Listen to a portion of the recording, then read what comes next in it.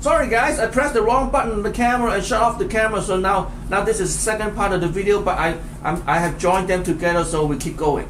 So in the last section, I said that why do any other manufacturers don't do it? Because it costs more to do it, and it takes skilled labor to do it.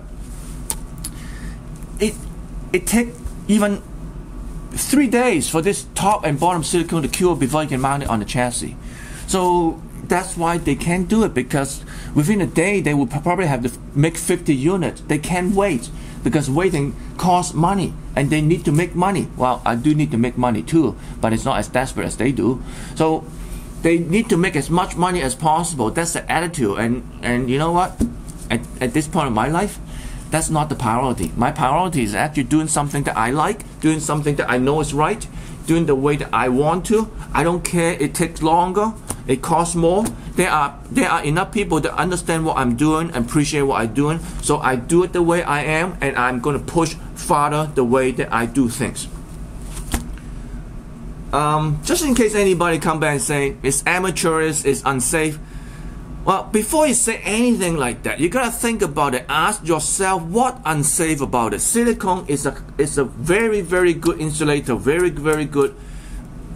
It just like what unsafe about it. I bring this up because I know that somebody is going to put up some fairly baseless comments, and those baseless comments, I will try to engage you, and if you're civilized, but I have experienced that there are people that are totally emotional. They don't know what they're looking at, and they're emotional, then they poop on it. So with those, I will be happy to delete the comment. Now, I must be saying something wrong, so I choke myself. So you probably actually laugh at that too. Anyway, now silicone, that's another property of silicone. And after I put the silicone on top and bottom of the transformer, it's not just that. I don't rely on the bolt to hold it on in the chassis. I put another coat of silicone before I mount it on the chassis. This is an end partially done that have the transformer mounted on the chassis. It has been 1 week. Actually, after 2 days, you can actually do this, and the silicone will hold the transformer. Now, you know, when you ship a piece of equipment, you can't guarantee that they're going to put the piece of equipment on laying flat. A lot of times it's sideways, because of safe space, and you can't blame them because shipping is shipping. So when you're shipping like this, you're going to shake the transformer, you're going to shake the silicone, you're going to shake the transformer, and the weight of the transformer is almost equal to the entire amp. So the momentum of the transformer, every time it bounce like that, it's going to drop. This transformer is approximately 10 pounds, and when you push down like that, it's going to be more than 10 pounds every time you shake like that. So imagine the amount of force that you could put on the bolt and put on the chassis, but in this case, no bolt in the middle. It's just hold it by silicone. But the silicone is going to spread the weight and the pull of the chassis. Instead of just a little tiny bit of washer in the center of the transformer, it's actually spread the whole section of the transformer. So they're pulling from the chassis with the whole section, not just tiny little bit of washer. So it's actually better from mechanical point of view. It's stronger. It's just better than just mounting by the bolt. Shipping wise, we have to deal with shipping every day. We can't just do something locally. So that we have to think about how strong it is to handle shipping. So the silicone have multiple purpose, but the main purpose I was starting to do it is because of that rubber washer. So that is why I start to do the silicone on top and bottom of the transformer. It's not because of the vibration. The vibration is almost like a bonus. The adhesive property of the silicone on the chassis is actually another bonus. The main purpose is I can stand to have open hole.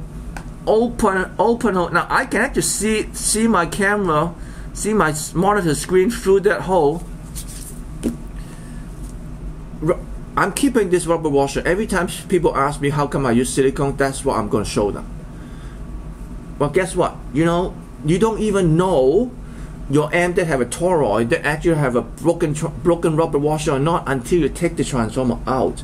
Now there are transformers that actually potted in a brown plastic container with resin. I think it's resin. Resin's the one to eat. That's okay. That's perfectly fine. They're still using a single bolt to bolt it down. That's perfectly fine. But there are many more that just using a rubber washer and a bolt. Now, so then, okay, somebody said, why don't you put it in the resin? This actually will eliminate the noise. No, it doesn't. It's a 60 hertz, 50 hertz hum. It doesn't matter how much you cover it will travel far. It just travel. Pour the transformer into one of those resin containers. Doesn't help with any hum. Doesn't help with any vibration. The resin hardened. They actually transmit noise direct from the transformer all the way out. It won't help. Am I throwing theory around? No, because I've tried it. I have two manufacturers actually tried it. They actually told me they will actually eliminate hum or decrease it. They don't. So the transformer people knows what they do, and they do know how to make money. So they depends on who you're talking to. If you're talking to an engineer, they might tell you something true. But if you're talking to a salesman, you know how salesmen want to do it. They want to sell you something. So they will promise the Saturn, but they will give you the moon. So yeah. So or maybe they'll promise a Jupiter instead. They'll promise Jupiter is bigger. But it's full of hot air, isn't it? Okay. Yeah. They promise a Jupiter give you the moon. So a lot of those theory out there, a lot of those people that I know, that a lot of people that actually read something or hear something or watch something on YouTube and think they know everything. You know who I'm talking about, but if you do know who I'm talking about, you are actually 2-3 steps better than the one that you don't know who I'm talking about, because you actually admit you may not know everything. I'm the last one to admit that I know everything. I don't know a lot of things, but I do know enough that I don't know. So with this, I am going to shut off the video and then let you think about it. And there are three benefits that silicone on top and bottom of the transformer will offer. But my main purpose when I initially started to do it is the rubber washer, not the other two. Until then, stay safe. I'm staying warm.